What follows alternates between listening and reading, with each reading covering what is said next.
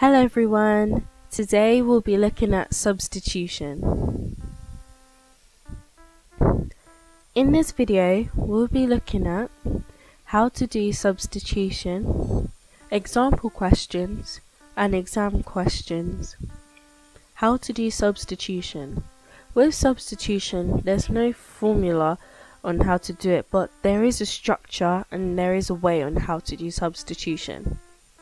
First, you're given the formula in the question. The formulas will always vary in your questions. Then numbers will be given. For example, they will give you a formula and they will tell you that m is equal to 4, and then you substitute in the values into the formula, then you write the result. Sometimes they want you to rearrange the formula to get a certain number, but this type of question will always have the numbers to substitute. Substitution questions will always give you the value of at least 1 or 2 letters, depending on how long the formula is. Example question. Here's your formula. L equals 9m plus 2n. Work out the value of L when m is equal to 3 and n is equal to -6.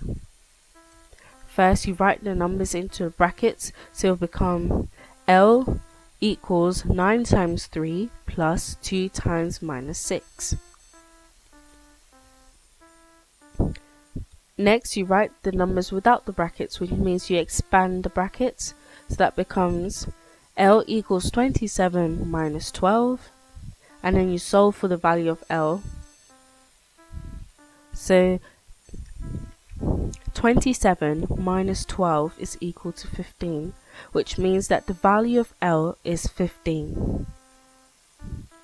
Now we're going to look at the first exam question. Here are the values. A equals 8, B equals -5, and C equals 2. Work out the value of b squared plus 4ac. First, you write the numbers in brackets, so it would be -5 in brackets squared plus 4 times 8 times 2. Next, you write the formula without the brackets, which means that you expand the brackets, and you'll get 25 plus 64. Then you solve for the value of b squared plus 4ac, and then you'll do b squared plus 4ac is equal to 89. So the value of b squared plus 4ac is 89. Now we're going to look at the second exam question.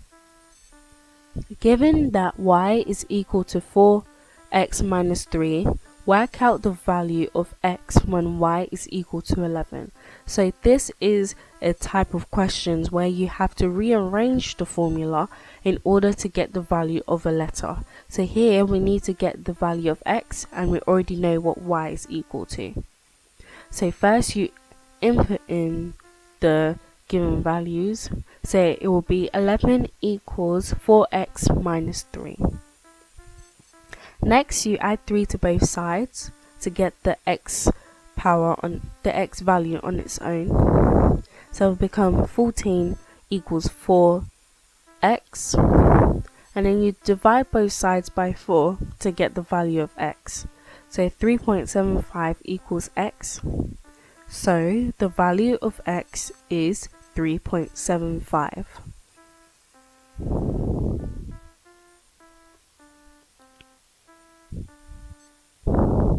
I hope you found this video useful. Please click on the subscribe and bell buttons for more content from this channel, and please feel free to share. Thank you for watching.